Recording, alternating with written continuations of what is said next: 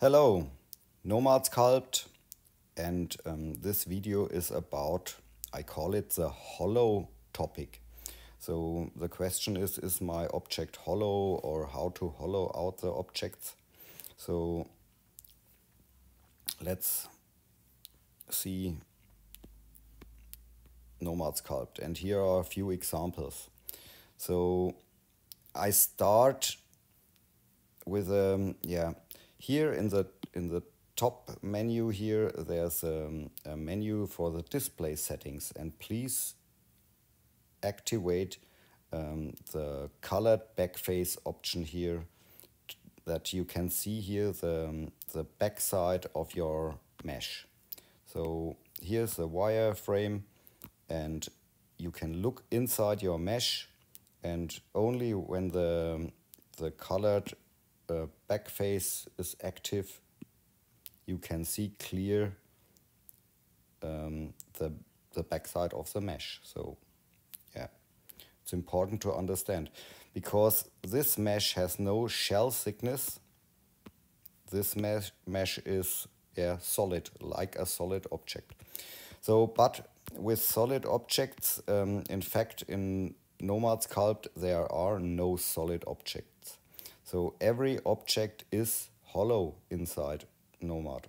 So this is a box, and some beginners think this is something like a brick. And yeah, but when you use here the mask on this object, and at the bottom there's a hide mask button, you can hide this mask, and you see here the grid, or the wireframe of the mesh, and you see it's only a very thin shell with no thickness. So you can look inside the mesh and it's hollow. So you can see here's the cylinder. So when I clear the mask, I clear the mask, and now I use the trim option. And here in the trim tool you find here the option to fill holes, and you find it also in the split option and split tool. So when you when fill holes is off, and you trim here a part away from your mesh, so you can look inside, and it's only a thin mesh here with no shell thickness. So be careful, and this hole filling option here, when it's active and you trim, now you get a closed manifold mesh. So this is the goal. And so if you want to create a mesh with a shell thickness, so something like this, and or better, something like this here, there are two options, or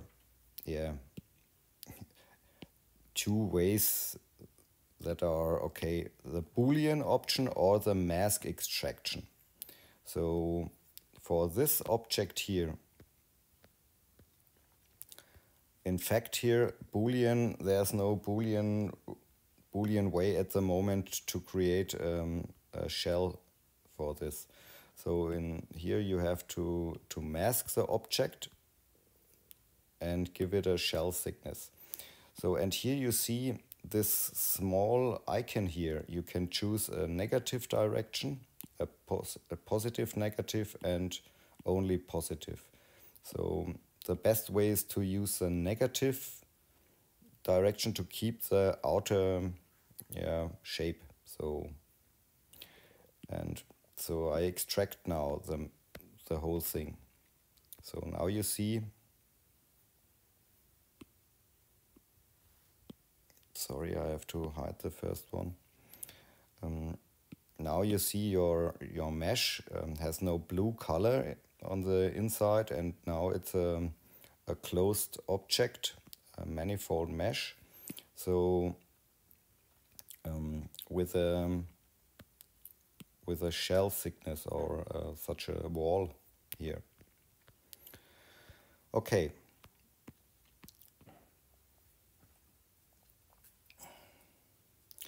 So let's look at this pumpkin. So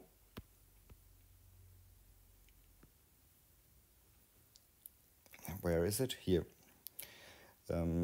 Some people prefer the radial symmetry method with this. Here you can use a radial repeater and create with a sphere here such a pumpkin.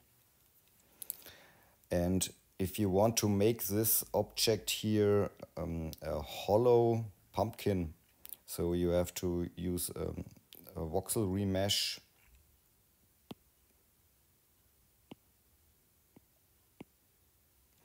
So now when I turn on the wireframe,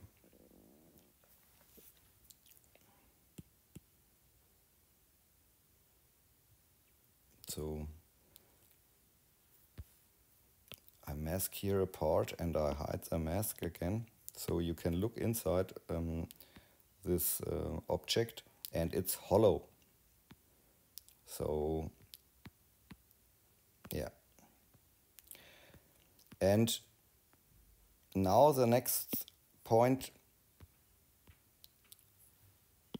here, shell thickness is the last step.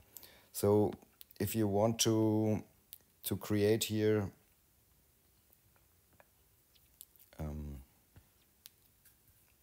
cutouts, like so I turn the symmetry on. So sorry, I have to set the symmetry to local. So here you can use for example the split option here in the mask. Split this and delete the splitted mesh, or you can use here the trim option with no hole filling. So you can create here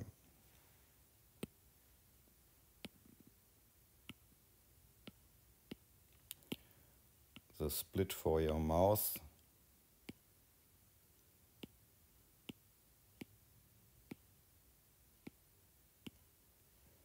Like this. And here you see we made a mistake. We trimmed through the whole mesh. So use only front vertex only and trim this. So now you have such a mesh, and for this I use now the mask here, the mask tool, and press on the screen and extract the shell thickness here. So now you get such a pumpkin. And for the extraction there's an option to use the smoothness here for everything. So I can extract it with round edges here, smooth round edges. So there's a smoothness slider here on this side, and you can choose the value for the smoothness. But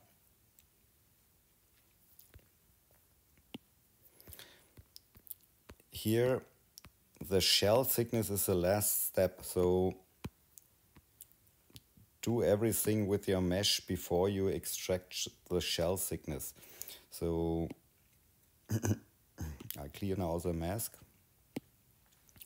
and here you can smooth here the edges of your trims, and do this before you extract the mask. So you get nicer results. Okay. And the next thing is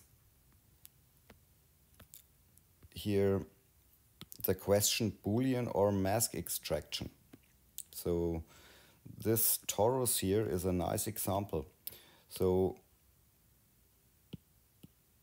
when I trim this torus, hole filling is off,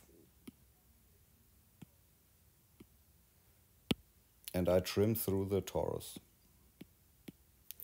So you see here the back side of your mesh, and yeah, it's okay. So I go a step back. And now we want to use the Boolean operation. So we have to create a clone of this mesh. And this clone here, I give a different color. So, and when you want to use here the Boolean operation for this torus objects, you see here when you use the gizmo tool. So when I want to hollow out this object, the other mesh comes through the mesh you want to hollow out. So you can try to manipulate the mesh and use the move tool. So you have to bring it inside the other mesh to hollow the other mesh out. So this is not a good solution. So Boolean is not the best way to hollow out objects. So when you hide now this mesh and do a Boolean, you see here you get problems with your mesh. So for meshes like this torus or a head like this, use the mask. So mask this object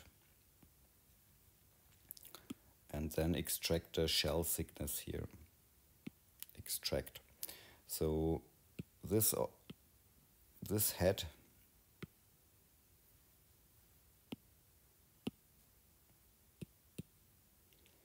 so when you trim it,